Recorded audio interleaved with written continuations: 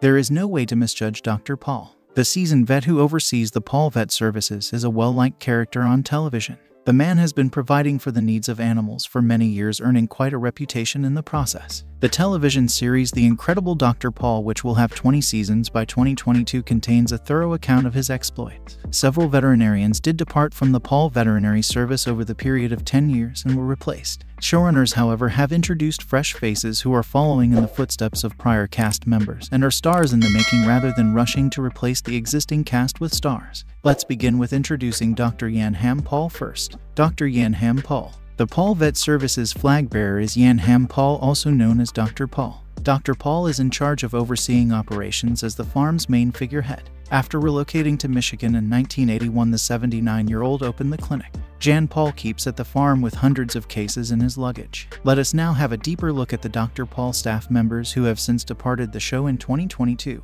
Dr. Emily Thomas. Dr. Emily Thomas, a staff DVM at Pol Veterinary Service, left after participating in the 16th season. Dr. Emily was born Emily Keene on April 1, 1984 in Georgia, a state in the southeast of the United States.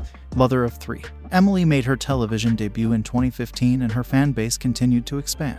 Tony Thomas, her husband, helped her make farm calls. Dr. Elizabeth Grammer. After appearing in a total of 9 episodes of The Incredible Dr. Pol, Dr. Elizabeth Grammer excited the show. In 2016, the year of her debut, she made a strong impression. Everyone must have imagined she was in for the long haul because they all complimented her debut. Her TV career was destroyed nevertheless by a personal tragedy. She lost her spouse on December 30, 2016. She then shut herself away for a while. She reportedly made another suicide attempt. She was held under close supervision before being sent to the Macon Medical Center's mental unit. She then made 2 more appearances after receiving treatment, one in 2018 and others in 2019.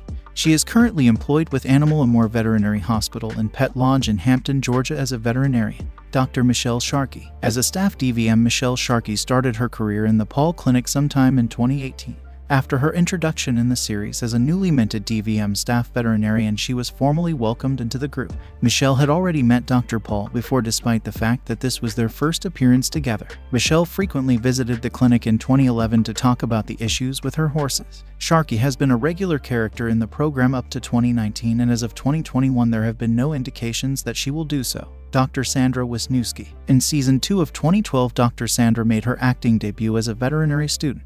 While still appearing on the show, she changed from being an aspirant student to a staff DVM. Before exiting the program in 2017, she appeared in 14 episodes. Her dedication to her family was the main factor in her leaving the program. Chris Schindorf, Dr. Sandra's fiancé and soon-to-be husband, was already engaged. In 2014, the pair exchanged vows. As Sandra had to continue working and spend less time with Chris, the issue started to develop. Additionally, she became pregnant and gave birth to Madeline in 2016.